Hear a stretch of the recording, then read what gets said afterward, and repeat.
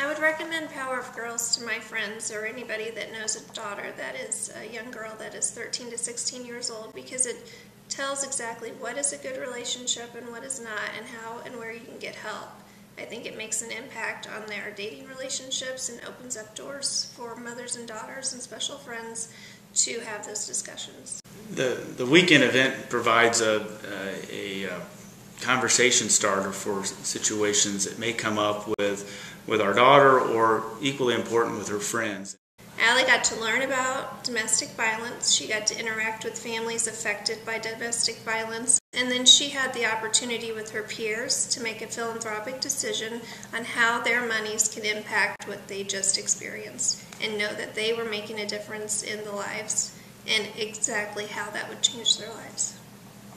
Being a teenager these days is not easy, and the Power of Girls creates a unique opportunity for daughters and mothers to share in discussions about some of the things that often go unspoken in families, and that young girls aren't always comfortable talking about in a one-on-one situation.